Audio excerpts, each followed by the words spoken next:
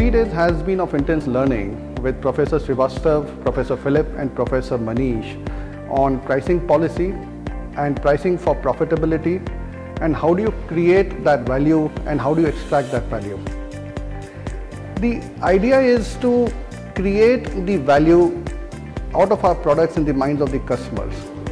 So we need to basically look at the pain points of the customers. We need to know more about the customer journey. We need to know more about his business rather than he does, and then create the solutions and the service and the products to solve that pain point of the customer.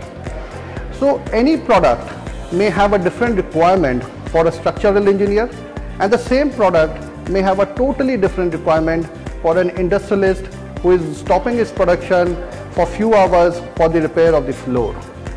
So the team needs to be trained around the same, and obviously since human capital is our most important asset, so they are the ones who are going to explain this value to the customers. They are the ones who will create the differentiation and also explain this to the customer and segment the product differently at different prices for different applications in different industries and different customer requirements.